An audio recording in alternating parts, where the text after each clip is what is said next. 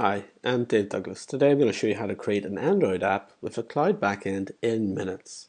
In the first part, I'll show you how to create a new mobile service in Microsoft Azure to create a to-do app. In the second part, I'll show you how to configure the database table permissions and add authentication using Twitter. In the third part, I'll show you how to send push notifications using Google Cloud Messenger.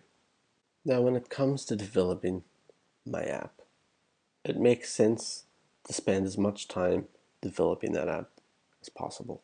I don't want to get bogged down with the OS, running updates and security patches, installing frameworks, writing platform-specific code for iOS and Android and Windows. Wouldn't it be great to have all that taken care of for me?